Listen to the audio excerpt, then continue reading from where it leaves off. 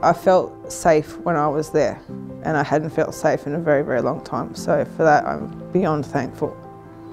It's given me the time needed to heal, to start with. It's given me a lot of time to reflect and therefore really deal with what brought me to the relationship I was in to start with. Therefore, I can move forward away from it now in my new house as well, which is really nice. I'm looking forward to being able to focus better on my writing as well and have the sound around me that I can lose myself in my prose.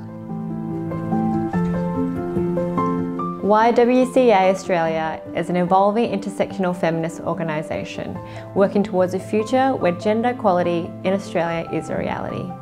We do this by making young women's leadership and women's housing our priority.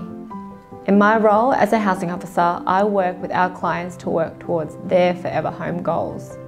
To me, Christmas time is about sharing and family, and I could not think of a better way to embrace the Christmas spirit.